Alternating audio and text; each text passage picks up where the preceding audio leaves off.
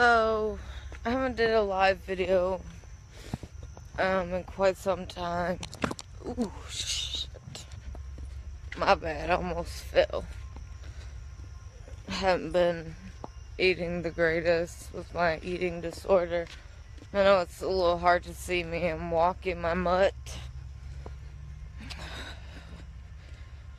Eating disorders never fail. I just wish it was over, the eating disorder part. If you're easily triggered, don't watch this. I see I have one viewer. I'm not sure who it is. Sadie, quit pulling.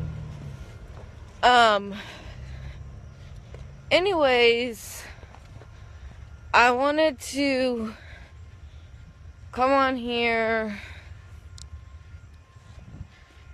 and do a video because the things that are happening in my life right now are too much.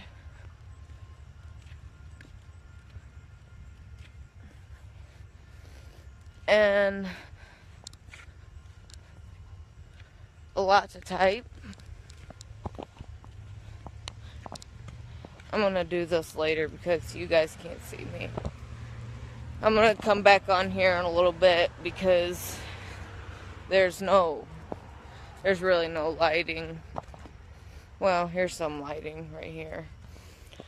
But the things that are going on is a lot to type. But if you're easily triggered, you might want to not watch. My brother, who raped me when I was 8,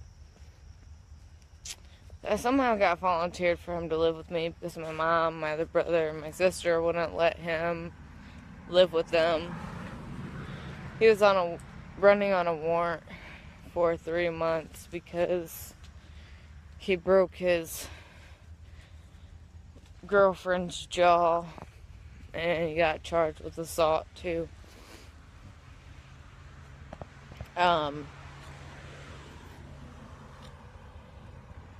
So he ended up living with me. He wasn't even out of jail a week, and I had to go to the hospital because I have a history of kidney failure and low potassium issues all the time. And so my trauma's been really high. And, hang on a second.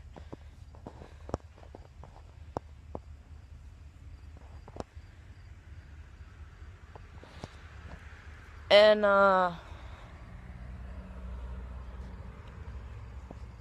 well, I got volunteered for him to live with me.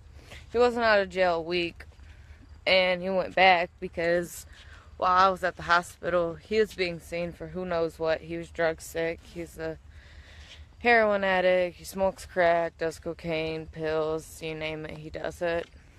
Love him to death, I do, honestly, but I can't risk it again.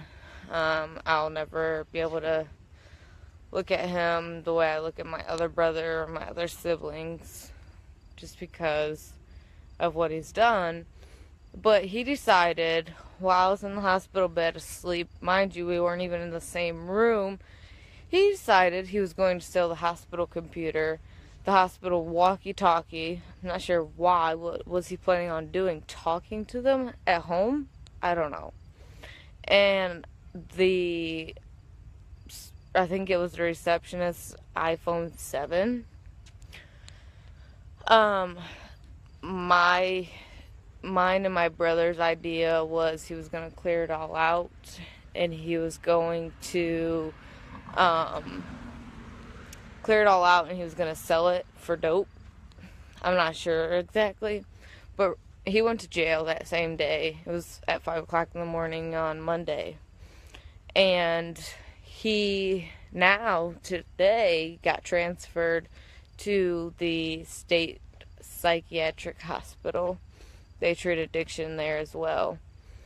So, it's been hard. He wants me to call the judges and talk to them about dropping charges because of where he's at. I honestly don't think charges will be dropped because he was sitting in jail with a felony 5, which is prison time. This is his 3rd felony for the thing he's done to me for arson and now this. So I'm not exactly sure what I should do. I have mixed emotions. I love him to death. He's my brother, but just because he's my brother does not mean that I have to like him. So my trauma radar is set very high, which has set my eating disorder completely off. Even though he's in the state hospital, he's not going to get the help that he needs. He's a threat to himself and society. I don't know exactly what's gonna happen, but he calls my phone constantly, wants me to call the judges, wants me to find out who his attorney is, and wants to live with me again on felony probation, and when he stole all this stuff, he took me down with him. So now I'm under investigation with him. Mind you, we weren't even in the same room, and I was asleep the whole time. I didn't even witness him get arrested, hear him get arrested. And his girlfriend was in the same room with him, and he said his girlfriend was the one that was carrying my purse. So I don't understand. But when I called to figure out why I was under investigation, they said that it was just the initial report and not to worry about it since I wasn't arrested at the time, nor was I charged at the time. They just had to do that as an initial report. So I'm thinking just because I had the same last name as him, I'm not exactly sure. I don't exactly know. But it's really frustrating. His girlfriend tells me he stuck up for her and threw me under the bus, which sounds about right. But now he's telling me a different story. I have no idea what I'm going to do. It's very troublesome and worrisome and very stressful. So if any of you guys could give me advice, I'd appreciate it. I'm going to finish walking my dog and try to relax. I took my Xanax and just going to hope to be okay and take it 10 minutes at a time, day by day, and hope to get through because I have no idea what else to do. So, just gotta figure it out, I guess. I don't really know. So, here's my rant for the day.